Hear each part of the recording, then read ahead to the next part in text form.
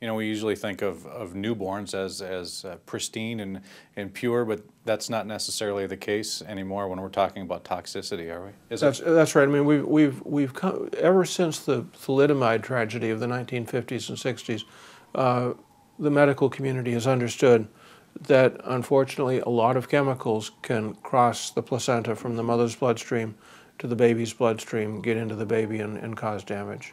The placenta is a great protector against physical trauma, like if the mother trips and falls, that kind of thing, but it doesn't protect against chemicals.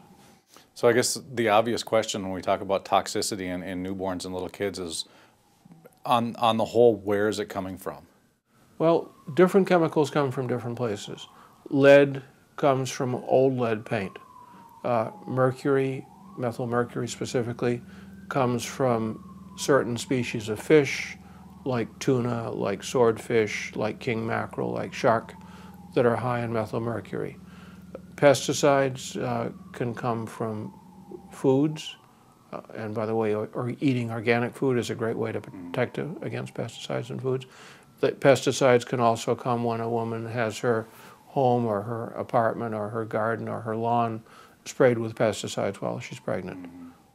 You mentioned lead and lead paint. Is that still a big problem? Yeah, I mean, I think a lot of people are under the misimpression that lead has disappeared from this country, but the CDC states that close to 40 million apartments and homes in this country still have lead paint, and that lead paint becomes a danger when it deteriorates. It becomes a danger when people decide that they want to take an old house and renovate it to make the house perfect for the new baby, and they don't realize that when they sand the old lead paint, they expose the pregnant woman, and then in turn the baby is exposed, and it can be a very dangerous situation.